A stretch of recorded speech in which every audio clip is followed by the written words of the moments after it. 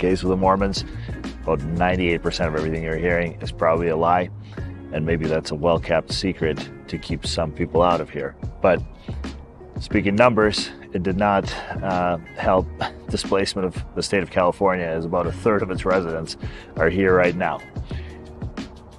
In my personal experience, my personal relationships, business relationships, and some of my best friends were made here, and I'm continuing to meet incredible people in southern Utah.